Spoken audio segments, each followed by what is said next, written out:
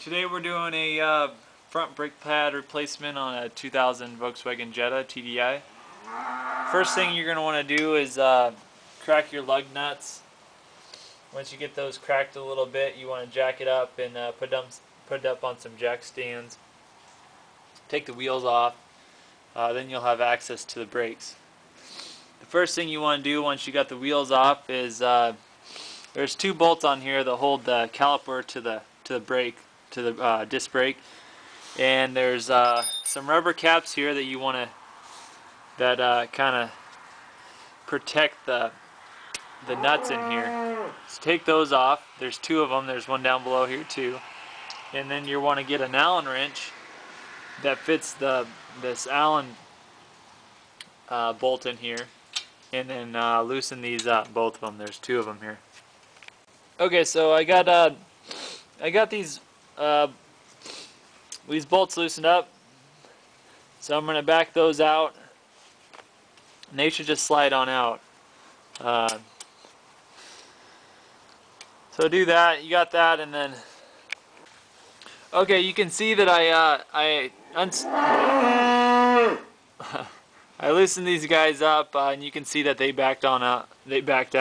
They should slide back and forth easily, and if they don't, that means that they're not well lubricated, which before we're finished, we're going to lubricate those bolts back up. So now, one thing I didn't mention is on these Volkswagens, they have a wear sensor, this guy right here, and I'd already messed around with this a little bit before I started the video, but anyways, it comes on here.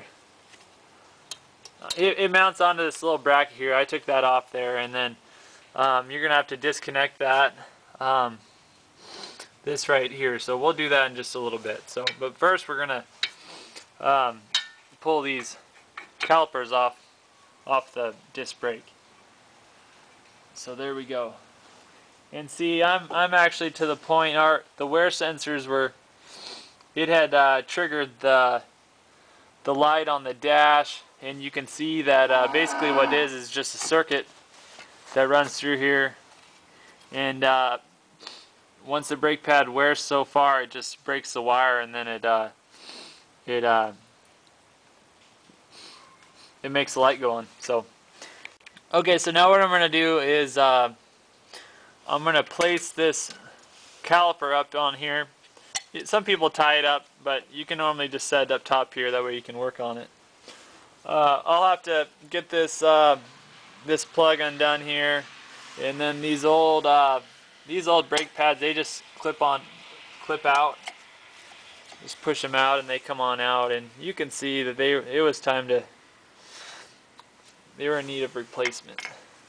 They probably have another 5,000 miles or 10,000, but it was getting annoying having that sensor come on, and brake pads don't really cost that a whole lot, so good time to replace them now. So alright, so I went ahead and got this plug out of here. Took this plug out. Was a little more difficult than which you would think, but anyways, there's a little clip in here which was kind of hard to get to, that you have to it's kind of hard to see, but right here there's a little clip that you need to push in to get it past this little notch here. So that's what your goal is. So our next step is I'm going to push these calipers back so that we have room to put the new brake pads in. So what I'll do is I went to AutoZone and got a loaner tool for pushing these calipers back. It doesn't cost anything, you just have to put a deposit on it. It's actually the wrong way. Okay, so I unscrew it to the point which should now fit in here. I'm gonna snug it up. Fits in there, and what we're doing is we're pushing that piston back, that as those brake pads wear, it slowly comes out further and further. So now we're putting new pads in. They're thicker than the old ones were, so these pistons need to be pushed back so that they'll fit. So what I'm going to do now is, now that this is snug here, I'm going to come up above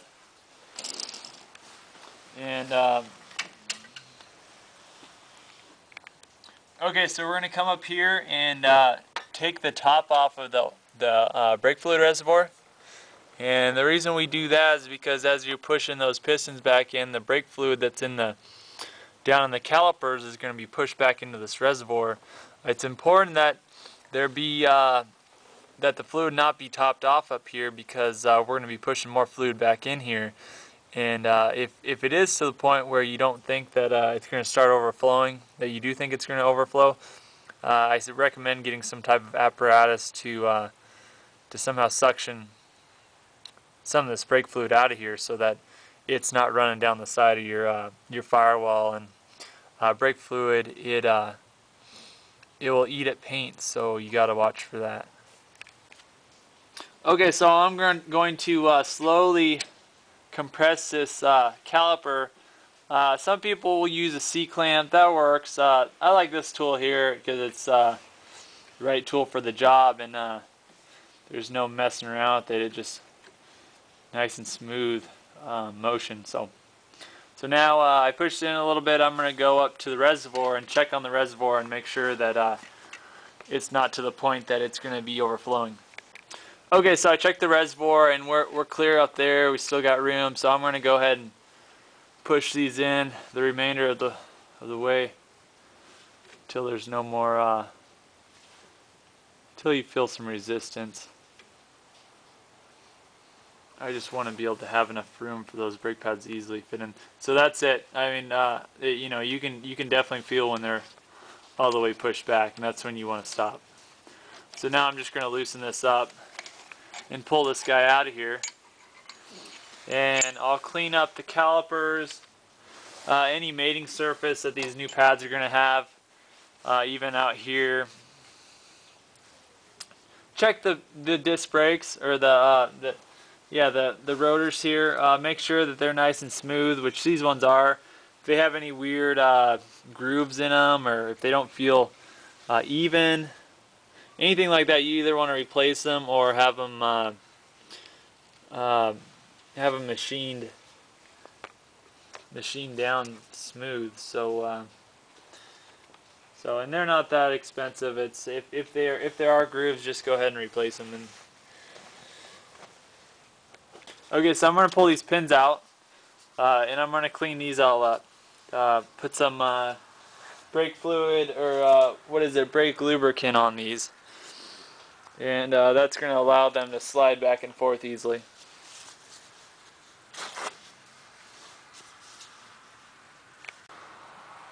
Okay, I'm going to go ahead and, like I said, put this brake lubricant on any mating surface.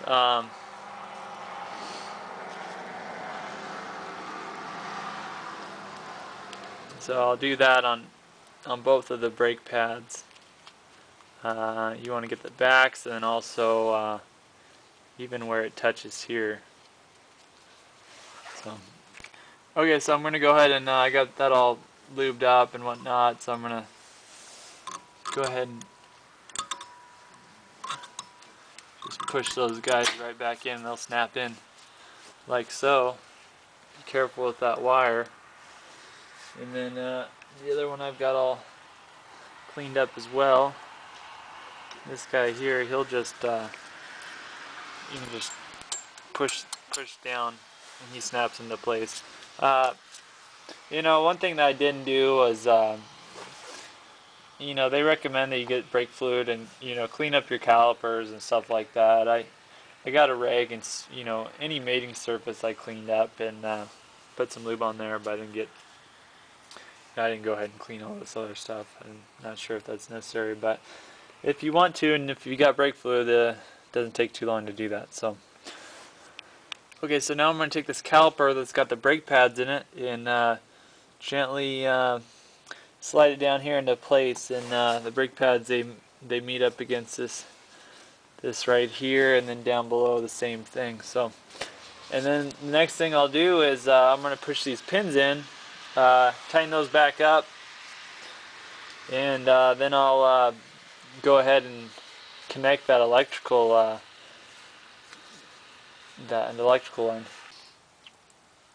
Okay, so I got those bolts back in. They're all tight. I put the rubber caps back over top the bolts to keep the weather out.